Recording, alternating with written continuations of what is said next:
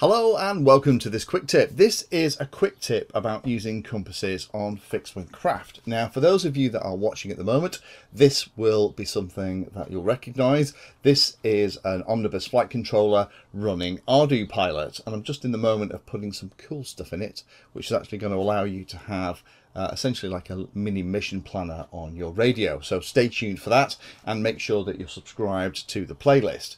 But one of the things in the last video that I did, I got a lot of comments on, was about the use of a compass in a model like that. Now, the GPS that's actually in here, the little external GPS not only is giving GPS positional information, but it's also got a compass that is giving heading information, so it knows the direction that the wing is pointing.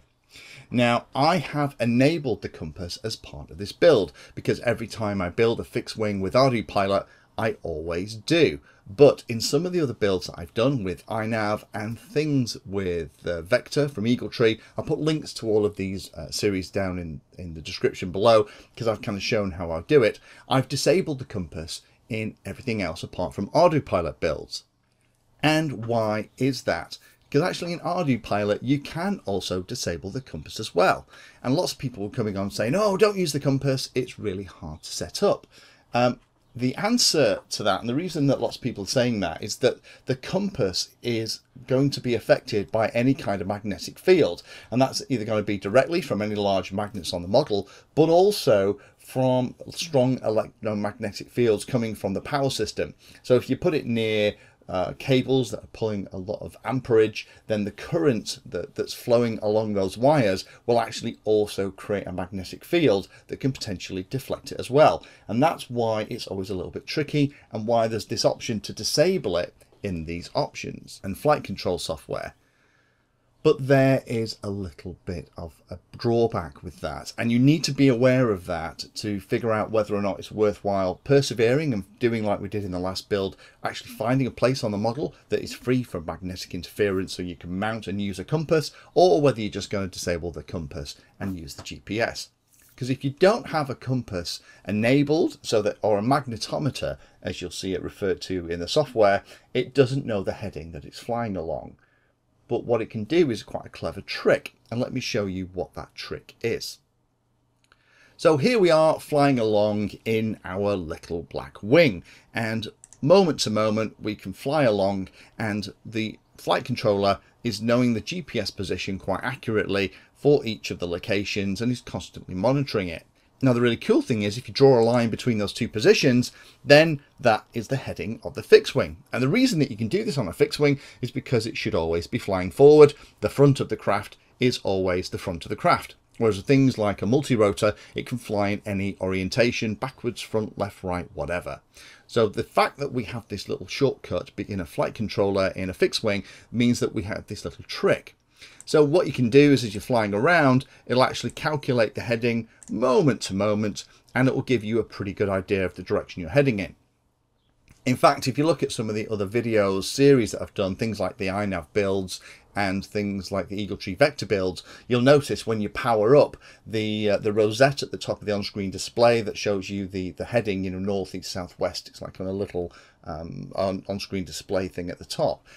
It'll be a bit arbitrary when you first power it up. The flight controller will usually assume the direction it's in is north. You'll see it move because it will affect that by sensing the movement of the fixed wing model, so it will just update the rosette at the top and try and update the heading. But it's only when you actually throw it for the first time and you get a GPS position from moment to moment that it'll suddenly swing round and it will give you your heading.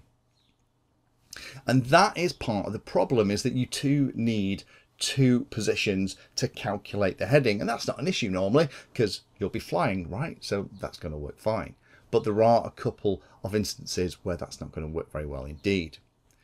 So let's go back to our little wing again, but this time we're not flying on a calm day. This time we're flying on a really windy day. So rather than flying a straight line, it's actually being pushed along.